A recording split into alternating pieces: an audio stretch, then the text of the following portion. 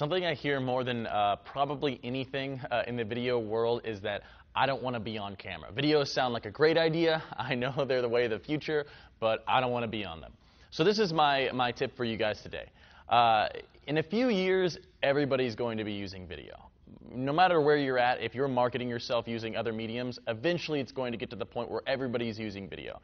And at that time, if you haven't taken the time to learn how to be on camera, you're going to have to do it then, but you'll be about 5 to 10 years behind everybody else that's jumped on the wagon already.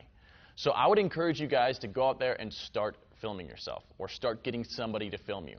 It's a skill just like any other skill, okay? If you say, I'm not good on camera, well, how hard have you tried to be on camera?